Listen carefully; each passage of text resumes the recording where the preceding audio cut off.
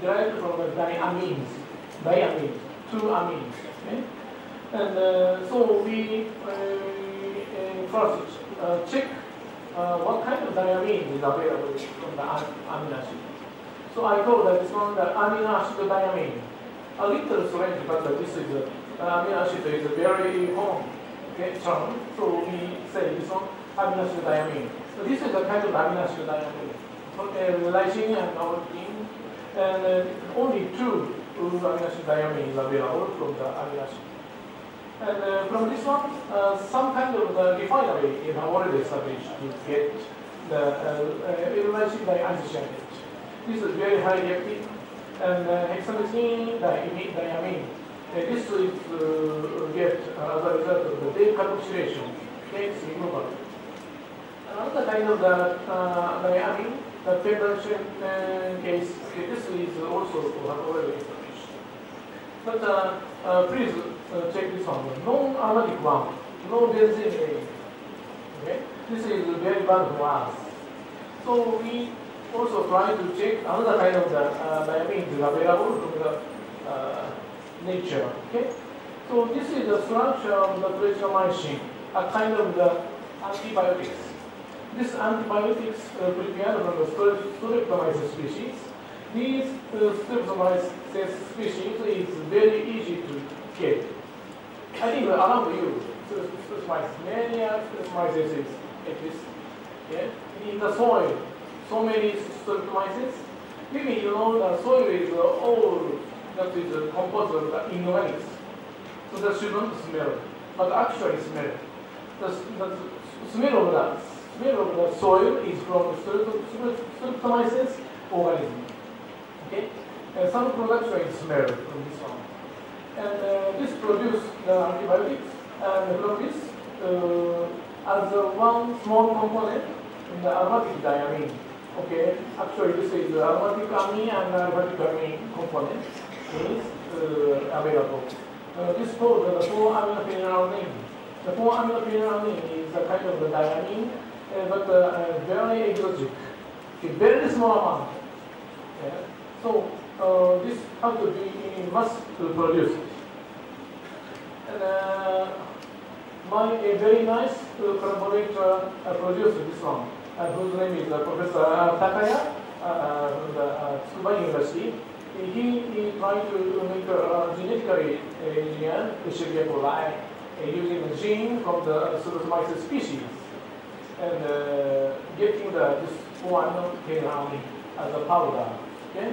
This as a powder is very difficult, but it takes 3 years. He succeeded, and we get this kind of 4-aminophenylalanine, and we try to prepare the direct polymerization. Okay, to prepare the polymers. Okay? And for example, this 4-aminophenylalanine just react with the diisocyanate, which is very high reactivity, and then only mix to get this polyurea. And but this as a result of the getting this polymer, degradation temperature is not so high. Actually, it's 300 degrees Celsius, almost similar to the polyester. This is not good. So we also changed the structure from this 4-aminophenylalanine to aminosynthatic acid. Okay? This is more exotic. Okay? This is prepared from the very simple reaction under the enzyme of this one to get the yellow powder. This yellow powder is showing a very high purity. The high purity is also very difficult by fermentation. But Professor Takaya succeeded, and we get this kind of 4-aminosynthatic acid from the Professor Takaya, and we try to synthesize this kind of polyamide. It's aromatic polyamide, but not successful. The side reaction occurs. This amine is react with the double bond. This is a kind of Michael addition. Please remember the Michael addition. Okay, this is very famous chemistry.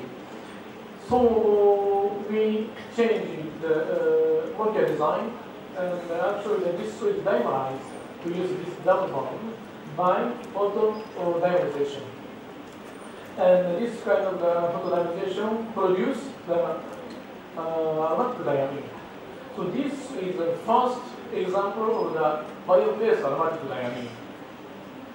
Okay?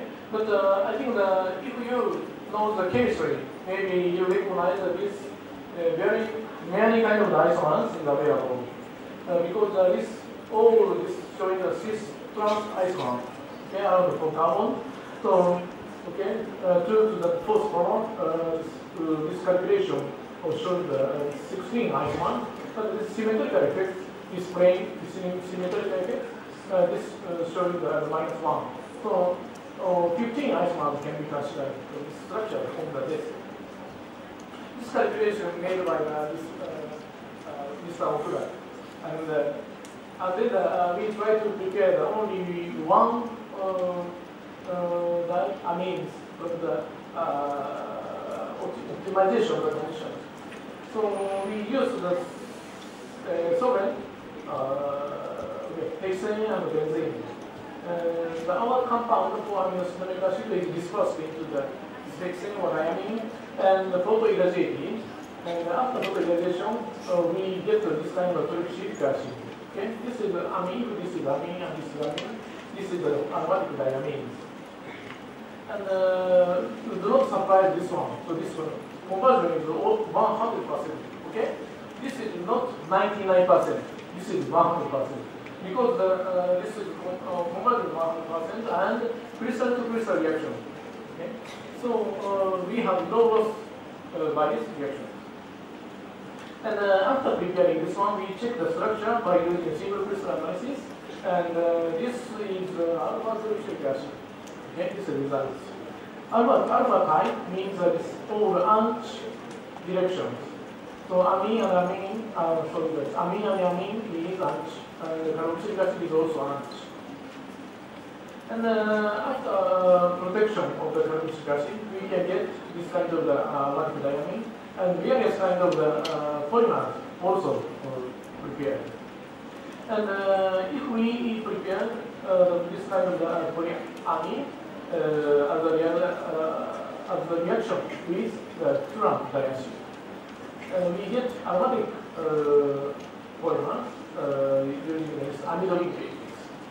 And this shows the very strong value. This is over 160, 170. And we try to also prepare these kind of the aromatic diamine. This is bio-based aromatic diamine. This structure is very rigid. Okay, and you can get this one. Okay, this amide.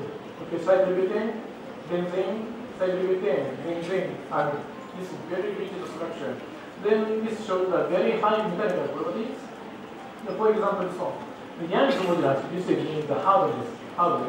This is over the 10 gigapascal, and the maximum stress is over the 350 megapascal. This is very high values. For example, this one, please check this product. This is stress strain curves. This is a typical method to check the mechanical properties. For example, you know the polycarbonate and the polymethyl methacrylate. These have already used as transparent resins. Okay? So big, okay, aquarium. That is prepared from the polymethyl methacrylate. This is very strong and not so easy to break. And this mechanical property, okay, mechanical stress at break is almost 60 megapascal. This is strong. But the more strong one is available. Okay, the Pyrex glass. Maybe for chemistry, maybe you can use the glass, strong glass for chemistry reaction. This is Pyrex glass. Actually, this is borosilicate glass. This is showing almost 120 megapascal. And fluorinated polyimide. This is also very attractive, transparent resin. This almost shows 120 megapascal. This is higher mechanical strength. And recently, the nice biologically derived transparent resin developed. This is nanocellulose. Okay? Nanocellulose shows over 200. So this is very strong, higher than the Pyrex glass. But the pure ions, almost similar to the pure ions. Pure ions is almost 250. This is strong, and this is shows the softening temperature over 300 degrees Celsius. This is higher than the polyester or others, and the relation temperature is more higher, over 400 degrees Celsius.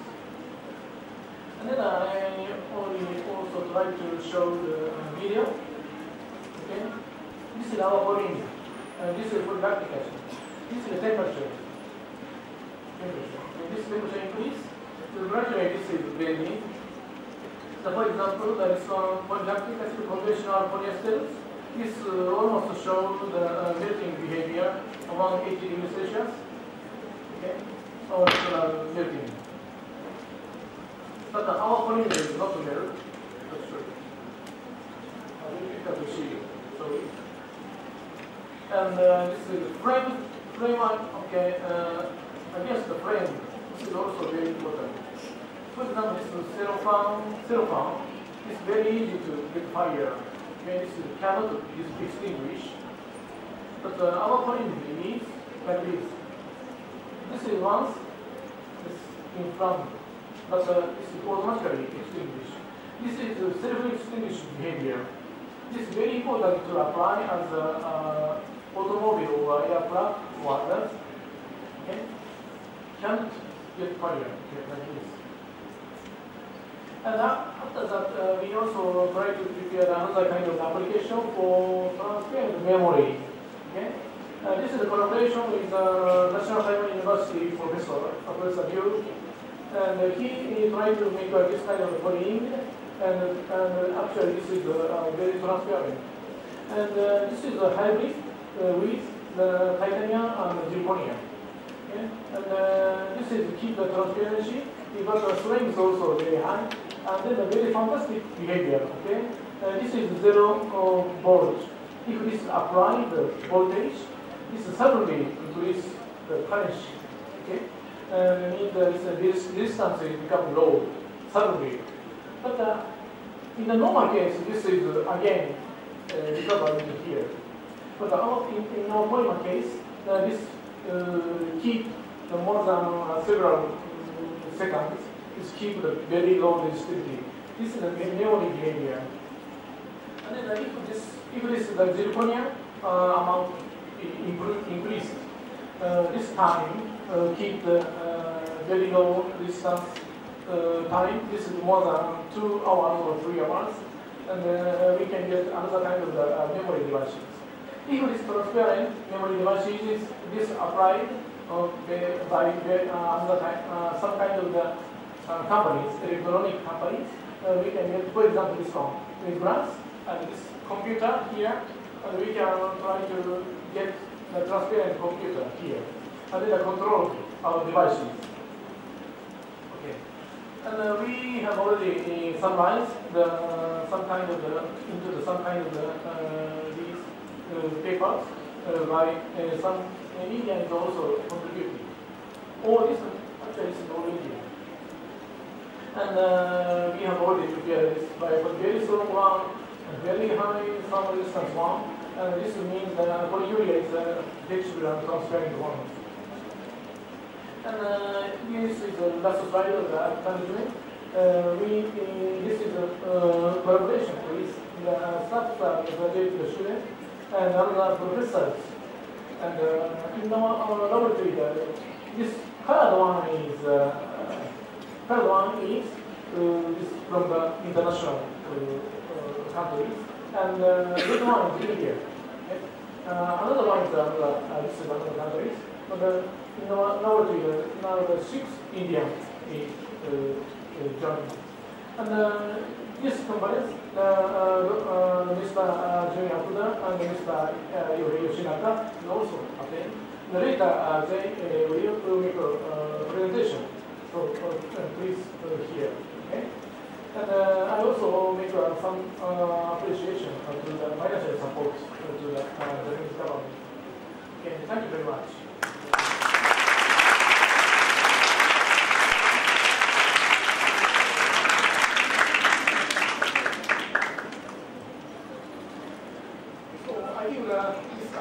Almost 5 minutes. My time is almost finished. So now I want to make a comment onto the professor body. Okay.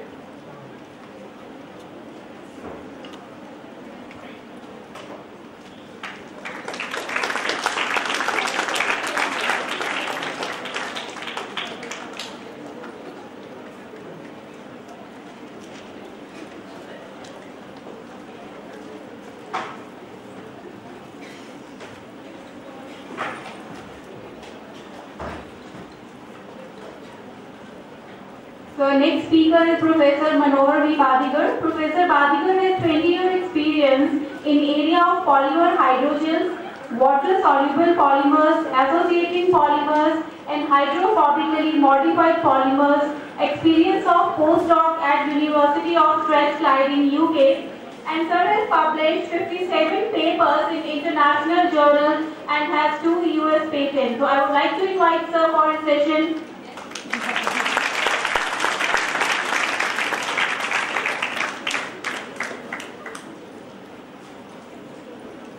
Thank you for the kind introduction.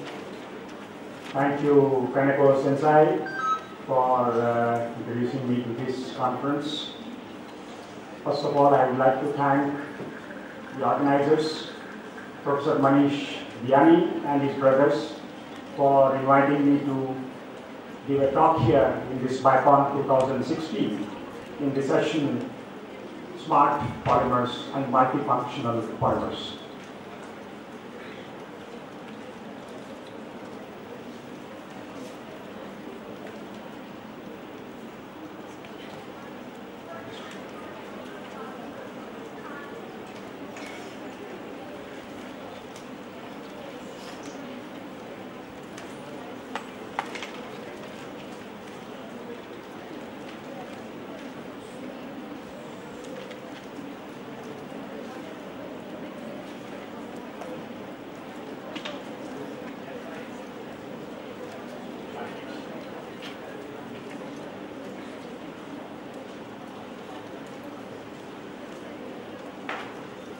The title of my talk is New Hydrophobically Associating Polymers and Gels and Synthesis Rheology and its Application. Before I actually go into my talk, I would like to share a couple of slides on where I come from. I come from National Chemical Laboratory, which is situated in Pune, and this is the main building of National Chemical Laboratory, and which was established in 1950. NCL belongs to CSIR, Council of Scientific and Industrial Research, and this is a government organization, and we have 38 laboratories like NCL all over the country, like NPL Delhi, IICT Hyderabad, IIT Dehradun. So there are so many laboratories like this, NCL, in our country, and we do research in chemical sciences, road science, biology, advanced materials, all kinds of research we do in these 38 laboratories. Well, the hierarchy of our CSIR is, we have President, who is the Prime Minister of our country, and Vice President is the Minister of Science and Technology. And of course, we have all the heads of 38 laboratories called Director General, who is headquarters in New Delhi. And of course, we have governing body, advisory board, and of course, various laboratories and the directors of each laboratory. Well, at NCL, we have about 300 scientists and about 300 total technical scientists and technical staff. And we have interdisciplinary research centers in the area of polymer science, organic chemistry, catalysis, material chemistry, chemical engineering, and process development. Since it's a government laboratory, we have excellent, equipments to do chemical science, and we have about 550 PhD students. You're all doing your bachelor's and master's here, and we have about 550 to 600 PhD students, and who continue for their PhD program at National Chemical Laboratory. And of course, we also publish about 350 international papers, international journals, and we also do applied research, and we file patents. When you do applied research, there is some intellectual property. So that property is saved by filing a patent in nature. Hydrophilic means they like water. So they are soluble in water. So they have functional groups which are hydrophilic functional groups. So they are called as water-soluble polymers. And some of these examples are, you can see here, carbopols, carboxylic cellulose, polyvinyl alcohol, polyethylenol. Why they are so important? The important you can see here, they are used as thickening agents, gelling agents, and stabilizing agents, flocculating agents, moisture retention agents.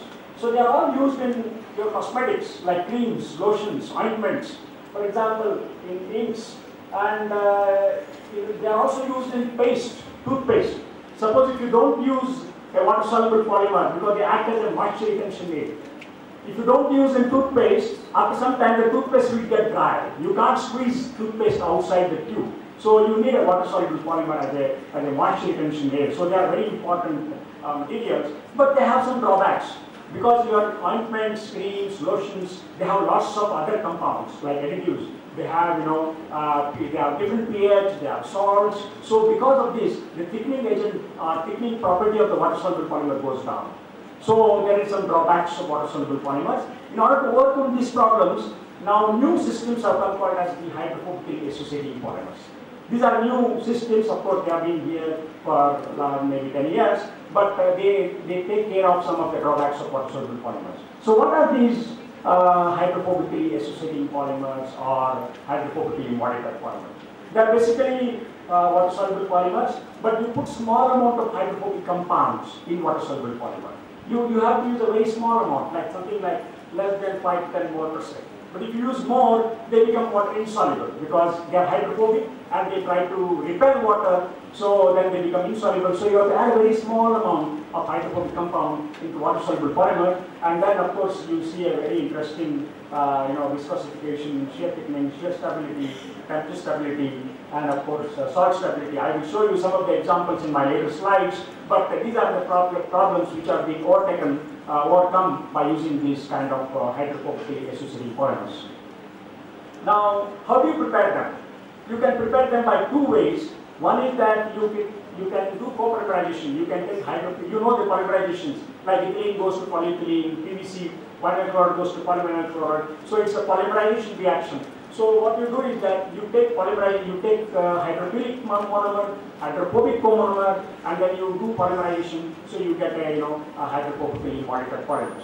But the other way is that you take a ready-made water-soluble polymers from the market and then do some chemistry. You add some hydrophobic compounds to these water-soluble polymers, and then you do something like a post-polymerization functionalization, so you end up getting hydrophobically associating polymers or hydrophobically modified polymers. This is very simple, and in our laboratory we follow this method because we can buy water-soluble polymers directly from the market, and you do some little bit of chemistry, and then you end up getting a hydrophobically modified polymers. So we follow the second method. I will show you some of the examples. So how do you put hydrophobic compounds? What are the ways of putting hydrophobic compounds in a water-soluble polymer? You can put them randomly, like for example, this is the red color is the hydrophobic compound, and this is the polymeric chain, a hydrophilic polymeric chain. You can put them randomly, or you can make blocks of hydrophilic and hydrophobic. So you can make a block copolymers. And then you can also make, adjust the blocks, you can get a hydrophobically modified polymers, or also you can put the hydrophobic compounds at the end of the polymer. So this is like this. So this is a hydrophilic polymer, you put hydrophobic at the end of the polymer, and when you take this polymer and put it in water, they like the hydrophobic compounds come closer together and they make a flower-like micelles like this, and these flower-like micelles breach, and then they increase the viscosity of the polymer solution. So this is called, end capping of the polymers, and this gives a very interesting property of, increasing the viscosity of the creams, lotions, and some of the inks and all. So these are the modular structures one can put it. And now I come back to the, again nature, that we are using two hydrophobic compounds from the nature. One is, cashew fruit. You all must have seen a cashew fruit, and of course a cashew nut. Of course, everybody must have seen it. It's a very expensive cashew nut. Everybody use it. So this, when you take out the nut, the epicarp of this nut contains a non-edible oil. A non-edible oil which is inexpensive, and India makes a lot of this non-edible oil. So this is called cashew nut cell liquid.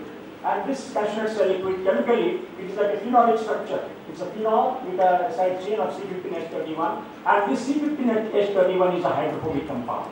So I take this hydrophobic compound to make my polymers, associating polymers or hydrophobically modified molecule. Another compound is the trihydroxybenzoic acid, so called as the gallic acid, which is again obtained from oak bark. And gillies, sumaca, and all kinds of things you can see getting from the bio-based materials. And this has got 3 hydroxyl groups. I can put hydrophobic compounds here, and it has got a functional group here. So I can use it as for making hydrophobically associating polymer. So these 2 hydrophobic compounds I'm using to make hydrophobically associating polymers in my laboratory.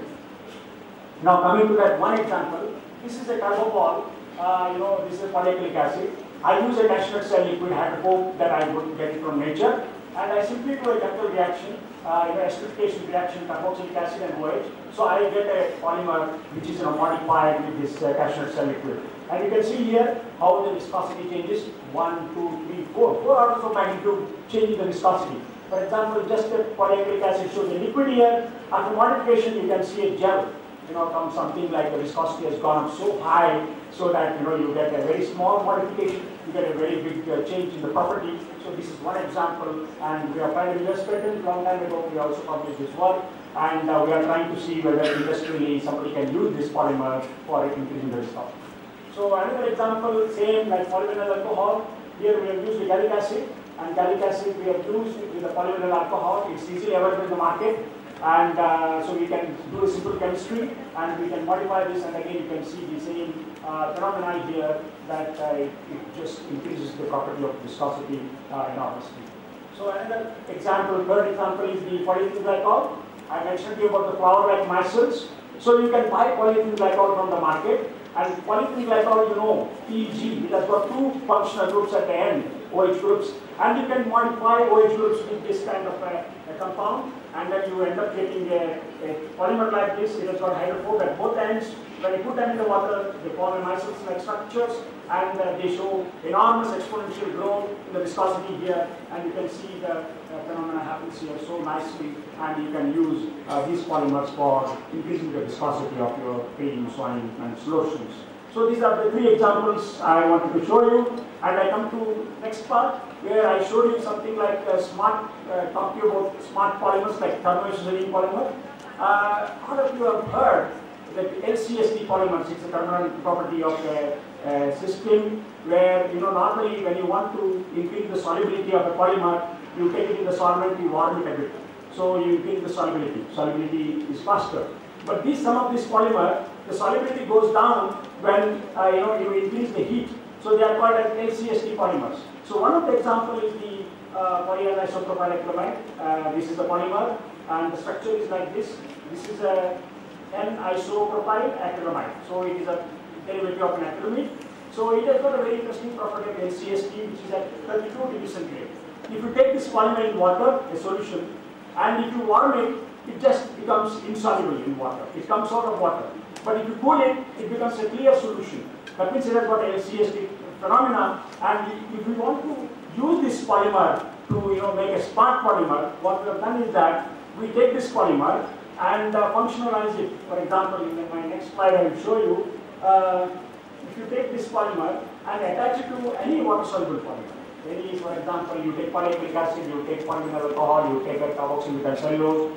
If you attach LCSD polymer to that, it behaves like a thermoassociating polymer. That means it doesn't undergo phase separation, but it undergoes from liquid to gel state by increasing the temperature. So for example, here you can see it's a liquid here. By heating, it's a liquid here. By heating, it forms a gel. So that's why it's called as a smart gel. That means at room temperature, it's a liquid.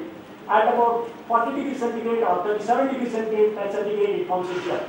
So it transforms some liquid to gel, and that's why they are used as smart polymers, and they are used in injectables in drug delivery applications. Like for example, you take this polymer and put the drug in the solution and inject into the body. The body temperature is 38 degrees and 37 degrees centigrade. So at that temperature, it forms a gel, and the drug is laid at constant rate. So of course, there are so many questions need to be asked about this phenomena. Of course, a lot of research is going on injectable polymers for drug delivery applications. So this is one of the examples, but I am trying to see, you cannot inject any polymer into the body. It has to be non-toxic, it has to be approved by FDA. So I am trying to make a polymer which is taken about 15 minutes. So So I come to now, so far I've talked about physical gels. So there are chemical gels. Of course, that's mentioned yesterday, Professor Biyani mentioned about, as I told you that I talked about superabsorbent polymers. Of course, superabsorbent polymer is one form of a gel. And what are these polymeric gels? These polymeric gels are basically a three-dimensional network structure, and they absorb copious amount of solvent. And they are not like sponge. You take a sponge and put it in water, the water absorbs by capillary action. Whereas in case of these gels, the water or the fluent, the solid absorbs in the form of it because of the osmotic pressure gradient. And you can't squeeze out this polymer to take over water, okay, like sponge. So they are different from sponge, different from capillary action. The absorption takes place basically because of the change in the thermospheric difference. So they are used a lot of applications. They are used as drug delivery applications, smart actuators. They are used as scaffolds in bioengineering. They are also used as the extracellular matrix for biological study.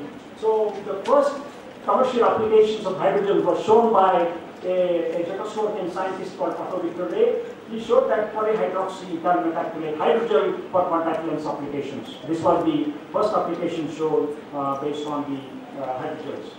Now, in our laboratory, we have prepared, hydrogels based on polyurethanes, polyethylene glycol, and isonic-based hydrogels. For example, it's a very simple reaction. You take polyethylene glycol, you take isonic, you take a cross-linking agent.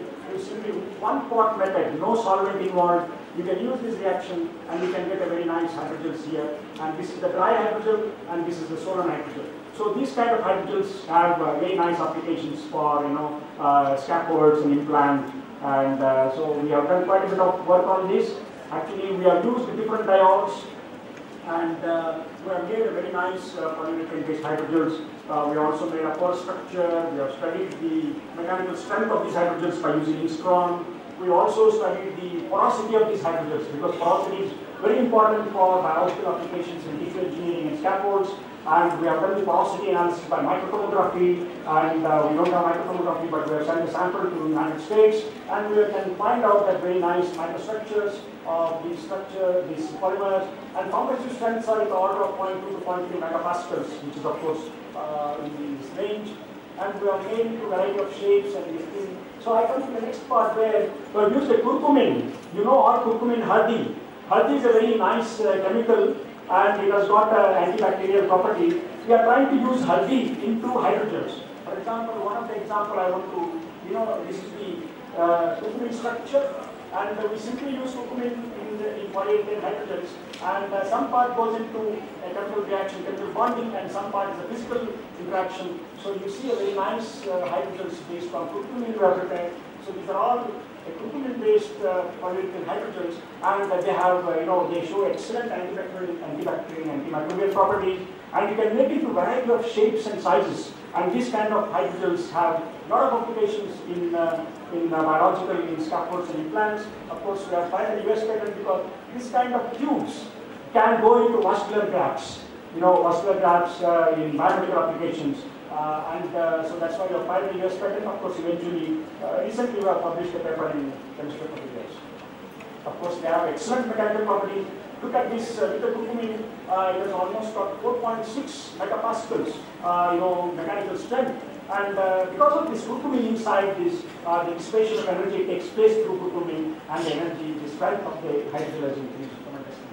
So we have seen very good elongation here, and of course, we also have very nice compressions of these materials, and we have done the overall porosity.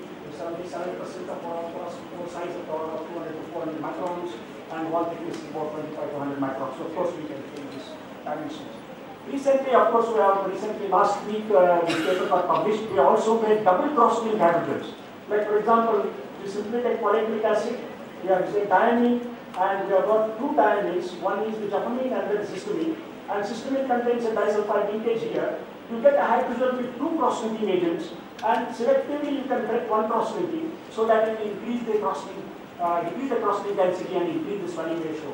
So you can use this for stories of drugs, kind of a doxorubicin, and you can see here by selectively breaking one cross-linking, you can increase the drug release, and you can do it 5 tube by selecting. This of course published last week by ICON. Now of course we also done nanoparticles in gels. We have put nanoparticles in gels for catalytic applications, and I would like to show you one example that is very simple. You simply take these gels and put it in the gold chloride solution, oil chloride solution, and take out the gel. It absorbs oil chloride salt, and put it in the reducing agent. Then you can make nanoparticles of gold in the hydrogen matrix. And these hydrogen matrix can be used for catalytic applications. So you simply take, with our characterization of course, you simply take the reactions of nitroamine, you want to reduce it to paraffin diamine, you need a catalyst, gold catalyst, and you simply put the catalyst with the gel inside this reaction medium, and conversion takes place, and you take out, and then you do the reaction. So finally, I would like to say a few slides on my dear topic called superabsorbent polymers. You all know superabsorbent polymers are used extensively because they absorb large quantity of water. They are basically used for baby diapers, in sanitary napkins, because they absorb body fluids, urine, sweat, and so they have a lot of applications. So I am trying to make again a superabsorbent polymer based on carboxymethyl because they want a biodegradable superabsorbent polymer. So you can see here this absorption capacity of about 200 and 1000. You can see a very nice absorption capacity of this material. So I would like to show, have you seen a superabsorbent polymer? Any of you have seen a superabsorbent polymer? Can I show a small demo of the superabsorbent polymer? Yeah.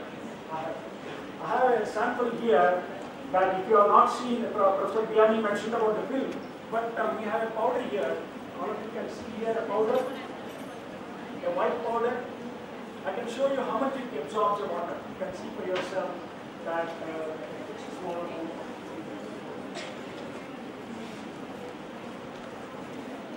See, I have put a small amount of material in this glass. I can put a water in this, how it absorbs.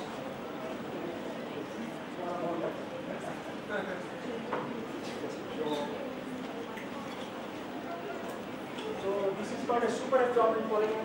For example, I just put a little bit of water, maybe half a glass of water.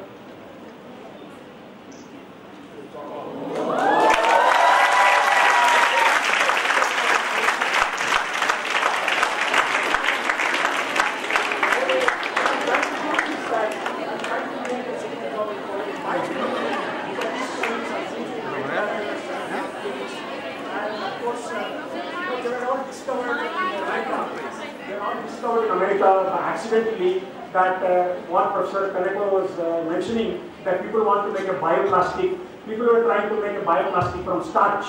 Starch is not a moldable bio. Plenty of starch is available, potato starch, corn starch. People are trying to make a biodegradable starch and a plastic, bioplastic. But unfortunately, accidentally, one lady was working trying to modify starch with minor monomers, and she accidentally formed this kind of polymers. And these were discovered in America, but mass products are now coming from Sumitomo, Japan. And they are all, the major producers of this material, Sumitomo and BASF. They make this 800,000 tons of this material, and this is all based on chlorhydric acid. But I am trying to make a biodegradable superabsorbent polymer based on guar gum or hydroxypropyl guar or some of the polystyrene. Thank you very much for your kind attention.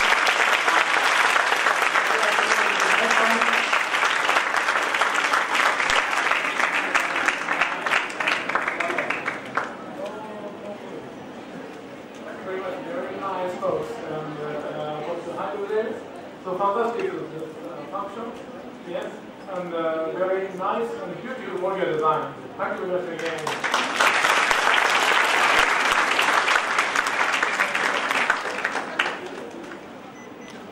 So let's have few queries from your side. Very quick, 1 or 2 questions. I think that is very interesting topic actually for chemistry people. Please hand over quickly.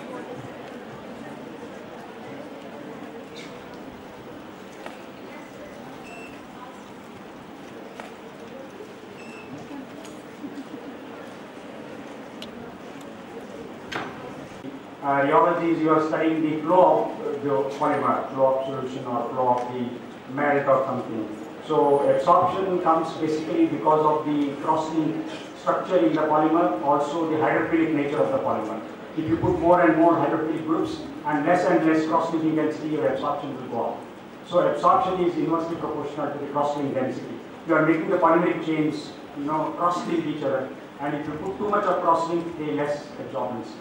And of course, absorption also depends on the presence of salt, presence of pH, so you have to worry about all that. Thank you, sir. Yeah, that's very wonderful work. And I think it's just a piece of motivation for all the chemists here who really want to develop something new. But we should know what's the challenges or what new polymers we need for our challenges here. Just quick, can we convert back this gel into the liquid? Oh yeah, yes, of course. If you add it for salt, then because it's very sensitive to salt. So it's temperature independent. Yeah, temperature you can go up to something like 80, 90 degrees Celsius, so it can slowly release water. So whereas salt, it's very complex because it's very sensitive to salt, and the two trivalent salt, if you add sodium chloride, it will slowly release all the water. If you add calcium chloride, it will release faster. If you add aluminium, then you have much faster. So the valency of the salt makes a lot of difference because it absorbs a lot in distilled water, drinking water, but it absorbs only 100-150 ml of urine. But that's good enough. 1 gram, 150 ml of urine. In diapers, it contains hardly 4 grams. In baby diapers, it contains 4 grams. In sanitary napkins, it contains about something like 2.5 grams. Because it absorbs menstrual cycle exudates, and also, of course, it has got applications in wound healing applications because you can take this into make into a sabudana, sabudana. So like that you can make this, and you can put antibiotics in that. And when you put near the wound, they swell, and antibiotics is released at a slow rate, and then it absorbs the wound exudates. So in Japan, of course, there are materials available for actually wound healing applications. Wonderful. Thank you very much. It was very exciting. So let's go further. Our next talk. Okay, we would like to move on to the address by the Professor